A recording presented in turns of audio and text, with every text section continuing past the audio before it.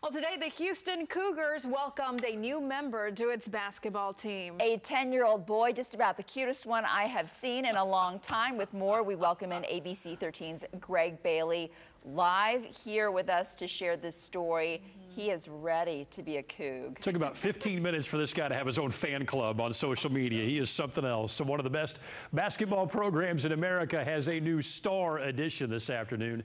U of H coach Kelvin Sampson and the Cougs holding a special ceremony to introduce the newest member of their roster. There he is, 10-year-old Jace Abarca. He is joined today by his great family. Jace's toughness makes him a perfect fit for Coach Sampson and his program. He's got a kidney disorder and lupus, but you know what? Jace has a great outlook, and he loves to stay busy. We understand he dominates in video games and really enjoys studies like engineering and science. U of H basketball makes this a great day for a great young man. I think that's what brought us here is just motivation, the way he inspired all of us around him.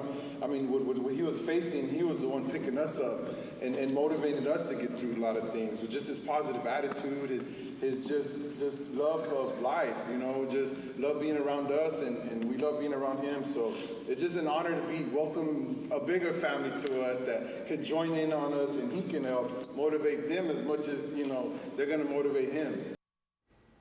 What a beautiful young family. U of H's partnership with Team Impact makes it all happen today. Jace will officially join the Cougs as the ball boy for the entire season. That is quite an honor for one of the great basketball programs in the country. There are a whole lot of people who think Jace and the Cougs may be headed to the Final Four that'll be played right here in Houston at NRG Stadium. It's going to be quite a ride for Jace. Absolutely, and they will enjoy having him.